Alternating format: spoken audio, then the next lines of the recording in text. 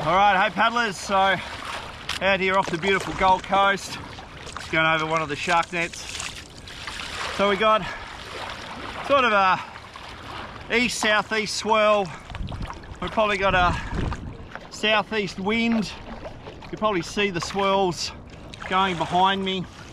I want to sort of head, well obviously I'm trying to head to the Gold Coast.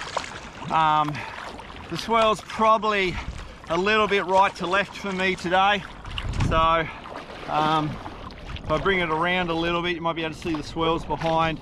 That's sort of going to be my angle, but as you can see, they're sort of going off there at about that 11 o'clock. So this is really going to be a classic of catch left, drift right. We're probably lucky to have 10 knots, so those little catches aren't going to be really massive amounts. They're not going to be like I'm going to be able to stop and coast or relax or anything. So I'm just really looking for that little bit of a lift, that little bit of probably effort off the catches, still take full strokes, still put power down, but just try and take that little bit of, so that'll be my relaxation, that'll be my recovery when I get on one of those little runners over here to the left side, so I can just take the power off the catch a bit, give myself 2 or 3, 4 if I'm lucky strokes recovery, and then once I've sort of hit top speed or it's padded out, then I can just start coming back to heading for the middle of Gold Coast high rises, and it's just going to be a little left, right, little left, right, little left, right. Obviously here on the coast we want to stay as deep as possible for as long as possible. As you can see behind us there, Coolangatta blocks a lot of our swell in this little bay here that we're at near the Gold Coast airport. So we want to try and get out deep as quickly as we can. So from here to Burleigh, you know, it's going to be pretty flat and a fair bit of effort. And then hopefully after Burleigh, you start hitting those big sea swells coming in to North Burleigh, Nobbies, Miami, Mermaid, up into Broadbeach. So we've really just got to get the first half done, stay nice and relaxed, and then hopefully the second half will be a little bit more funner. So anyway, let's see how we go.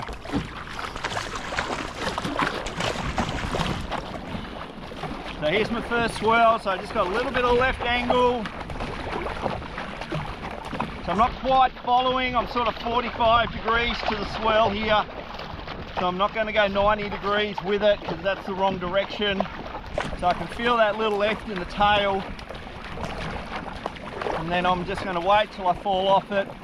And then I'm just going to have a little bit of a, probably less than 5 degree turn back to the coast and where I want to go. As I said, most of it's going to be just nice and cruisy, just getting in those little wells. Try and pick up before the swell gets to you, that's the main thing. You sort of react as that ski drops. By the time you pick up, boat speed, the swell's already gone under you. So always try and think at least 2 doubles, or 2 strokes, sorry, in front of what you want to do when you hit top speed. And they're just feathers on the rudders. We don't want any cavitation. More rudder turn, more cavitation, slower you're going to go. So it's just get a feel for the water. Make sure you're moving forward. You obviously know what your race pace for whatever distance it's going to be.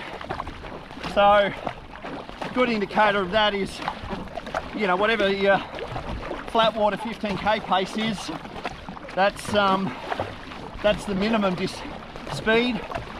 And then obviously with a bit of wind and swell, you're hopeful of going, you know, half a k faster on average, and then k and a half faster if you get a good swell.